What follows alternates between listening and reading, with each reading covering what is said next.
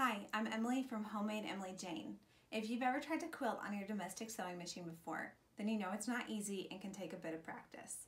Today I'm going to share with you 3 quilting hacks to make straight line quilting on your domestic machine easier and hopefully make you more comfortable with it.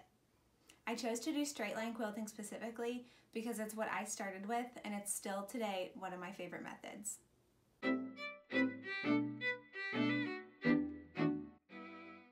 In this video, I'm going to share with you 3 tips and tricks. However, before we get started, we have to make sure that you're ready. Before you can begin quilting, you start off with your quilt top, your batting, and your backing, and you baste the 3 layers together to make your quilt sandwich. There are lots of different ways to baste a quilt, but I personally prefer to use spray baste, and then I do a few pins at the end just for added security. Here's a super speedy video showing you how I baste my quilt. Start off with the batting and the backing, and spray them together with your favorite spray baste. Next, spread out your quilt top and spray that to the batting just like you did the other 2 layers.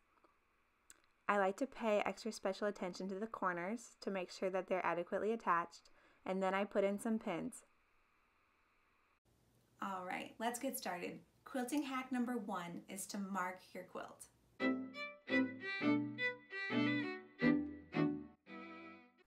Whether you're doing straight line quilting or not, it helps if you have a quilting plan and mark it out on your quilt. Some people might follow the seams of their quilt instead of marking, and that is definitely an option, but I personally am a lot happier with my end results when I mark the lines. There are lots of methods and techniques for marking a quilt. You'll see here I mark my quilts using a ruler and a hair marker. You could also use the back end of a butter knife for this too. To mark with the hair marker, simply apply pressure while you drag the hair marker along the edge of your ruler, which creates a crease on your quilt. It is just noticeable enough to see while quilting, but it disappears so easily over time. Some other suggestions for marking your quilt might be using a heat erasing pen or a water-soluble marker. If you used pins while basting like I did, be sure to skip over them while you're marking the quilt. Once you decide how you want the quilting to look, you can use your ruler to evenly space out your lines. You can line up the edge of your ruler with previous lines that you've drawn and use the seams of your quilt as a guide to make sure that they're straight. For this quilt, I did a diagonal crosshatch with each line 2 inches apart. Quilting hack number 2 is to wear quilting gloves. These are mine.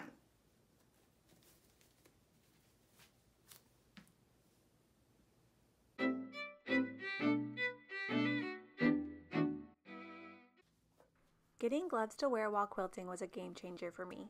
The grippy little fingertips make grabbing onto your fabric so much easier and, consequently, even helped relieve the shoulder pain I was experiencing while quilting before I got the gloves.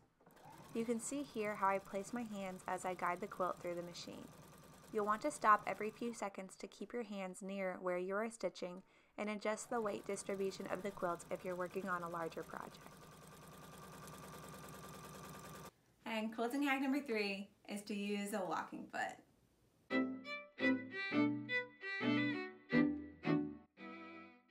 Can you believe that I was quilting for 4 years before I even found out what a walking foot is? If you aren't yet familiar, the walking foot is also sometimes called an even feed foot or a dual feed foot.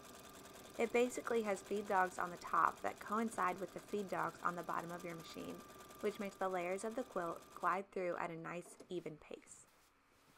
As I quilt with my walking foot, I always try to go in the same direction if it's possible. For this baby quilt, I was able to do all of it in one direction by folding the fabric up and feeding it through the throat space of my machine.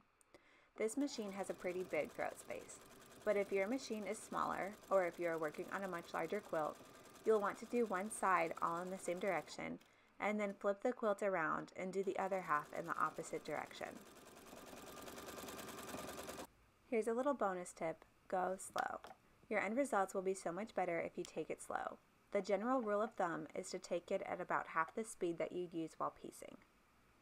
Thanks for watching. I hope you learned something new. Be sure to subscribe to my YouTube channel and check out homemadeemilyjane.com for lots more tips and tricks.